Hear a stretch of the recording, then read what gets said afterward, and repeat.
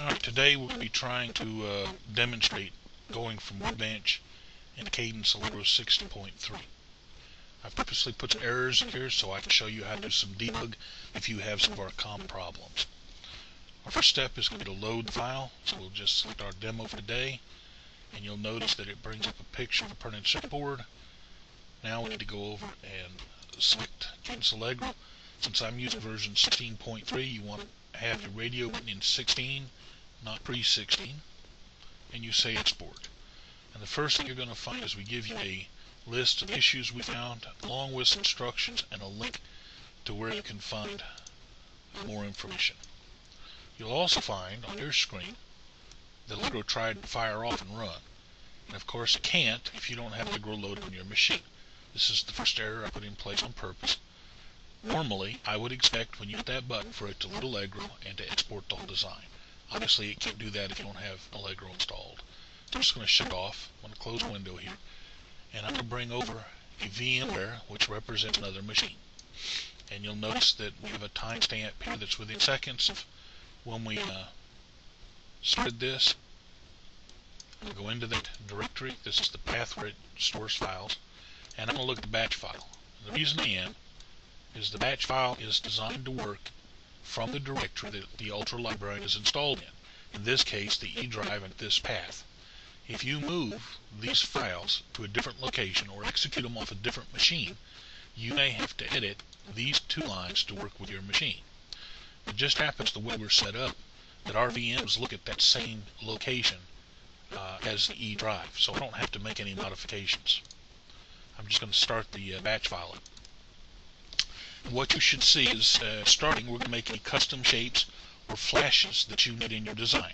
It's going to automatically create those for you, save them so you don't have to draw them, and then it will start making pad stacks for you.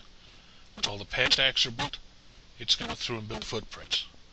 Once the footprints are built, it's going to go through and a net list and a placement file and so forth. We're going to see that happening. Now the other thing you're going to see is that it's going to tell you that there's a compatibility problem with the current version of the board file. It could be the drawing file for your parts. And once you save this file, it will no longer be usable in an older version. Now obviously, I don't know what version of software you're using. So without knowing that, I cannot properly predict which file format you need in our setup. What I would recommend that you do before you run this, in your installation directory, board, CAD info board, under Allegro 15, you'll notice I have a blank board and a blank drawing file. They're saved in my current format. Actually, they're saved in a very old format, I think the 52 format. You might want to go in and resave those with the format that you're using to keep these scripts working fine. But in case that you haven't done it, you should be able to say yes to this message, and it will continue to run. Now you see it sitting and building symbols. We don't see a whole lot on the screen, but it is actually building them. It's for key boundaries, placement boundaries, and so forth. I'm going to have to sit here and say yes for each one of these because every time it finishes a symbol or a footprint, it's going to need permission to load an old file. That's why I will save those before I start. And again, all you have to do is load those files and save them with your tool, and you won't have this issue.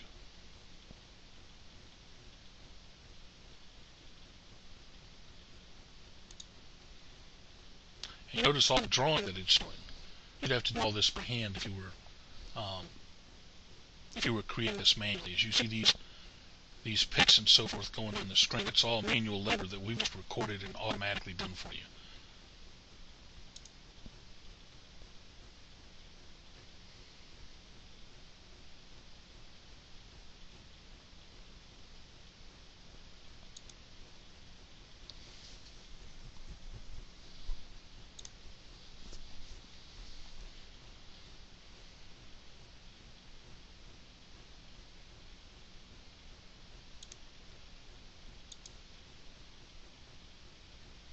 Alright, now we're loading the net list. We're setting up the placement. And you can see we're starting to throw V's down on the board. In a minute you'll see a board outline drawn.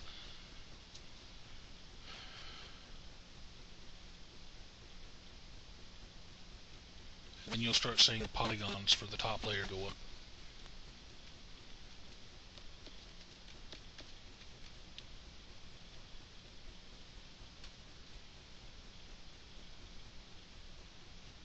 When it's done, it'll close Allegro automatically. You'll have to load Allegro back up in order to be able to see what we've created. If you have problems, there will be journal files, JRL files, in the directory that you executed the batch file in, or where you saved your board, either one. You'll need to go in there, copy the input file that you used to start this process, as well as the JRL files, and send them to me. You may find by looking at your JRL files what the culprit is and fix it yourself, but certainly we need that file in order to do debug with this kind of tool. Alright, so you saw the process. There are written instructions and a path in the README that you can use to look at the directions on how to do this. It should reside here in a README document. So there's where my parts or my files by default were sent. This is where you can get additional information. And like I said, if you have problems, feel free to contact tech support at I believe it's techsupport@accelerated-designs.com.